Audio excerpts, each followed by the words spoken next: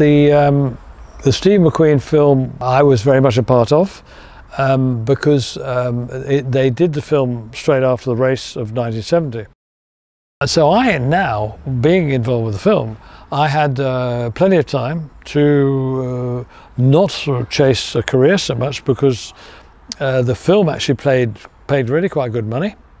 There was very little risk, and there were many days work there. So I devoted a lot of my time to driving the camera car, which was Steve McQueen's film car, the film Race Car 20, and all the camera mounts were in that car. So I was pretty much, once I suppose the excitement of doing the Le Mans film, and a lot of drivers have found it quite boring, because a lot of the time you don't do anything. Maybe all day you don't do anything, maybe for 2 or 3 days you don't do anything because the light's not right, or I don't know. So I was quite comfortable with that, knowing that at the end of the week, the month or whatever, I'd be getting quite a nice check. So it was an easier way, and it was every day of the week, not just a weekend. So I ended up being mainly the camera crew driver of that car. Spent a lot of time in enjoying France. I love France anyway, so I was quite happy to be there.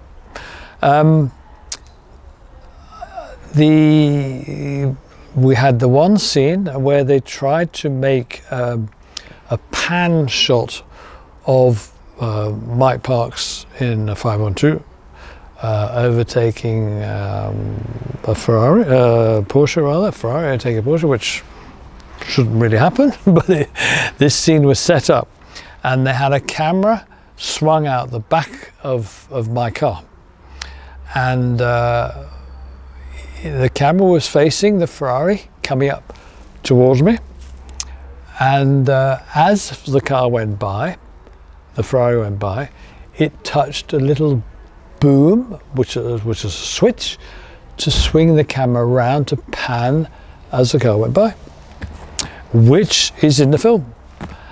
And we only did this 2 or 3 times because it was relatively, they thought, a dangerous maneuver.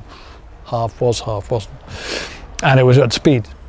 So we had to be, and I remember going more to the right than I thought, don't hit me.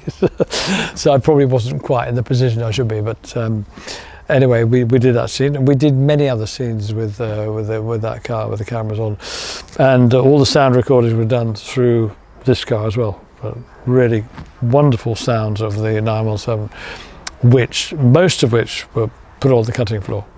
And I remember seeing that, and I thought, and in hindsight, should have gathered those all up and kept them, but they did nothing with them. They were just been gone.